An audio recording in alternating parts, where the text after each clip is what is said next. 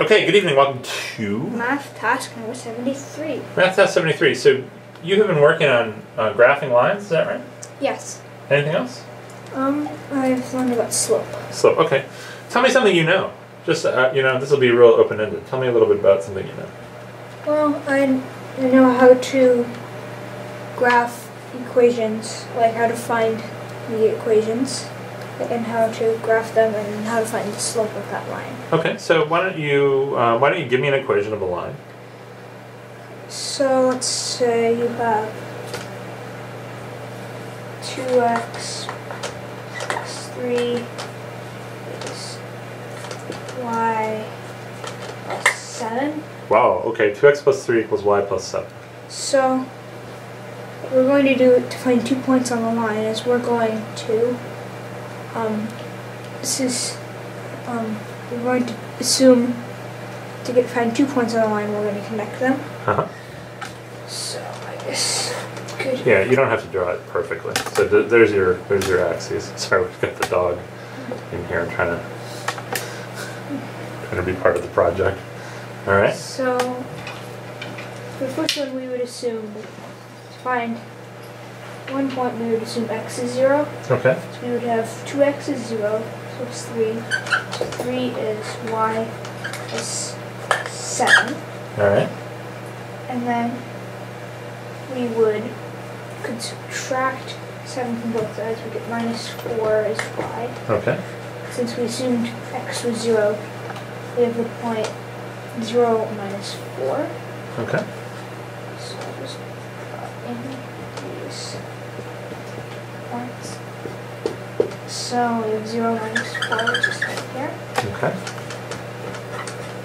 So now we need to find another point. And we'll assume y is 0. Okay, I like that idea. So we have 2x plus 3 is 7. So we get 2x is 4 and x is 2. So we'll have the point 2, 0. Okay. And then we have to just draw and connect the points.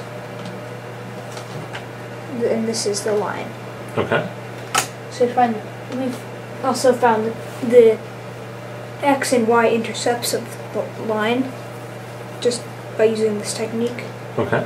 So the x and y intercepts are where the line intercepts the x-axis and where the line intercepts the y-axis. Okay, where the line intersects the y-axis, what is that called? The y-intercept?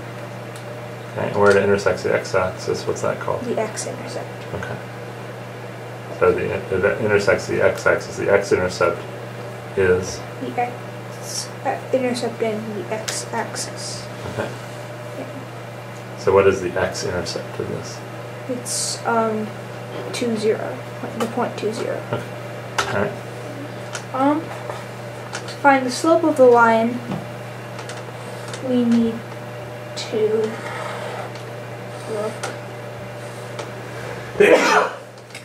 Sorry. at the actual graph. Okay. This isn't perfect. It's okay. We have to look at how far the point goes over and goes up. So in this case, it goes from on the x-axis. It goes from 0 to 2. Uh-huh. So it moves over 2, and then it moves the y up 4. So to find the slope, you have to look if the line is steep or not. In this case, it is steep, and you just notice that there's these segments, like a 1x2 rectangle that goes down. So the slope of this would be 2. Okay. Because it goes up 2, it goes up 1 thing and goes up 2 in one space. So that would be 2. Okay, cool. Wow, that's really cool. Do you like learning about lines? Yeah. Oh, that's really great. That was a really great explanation. Good job, man.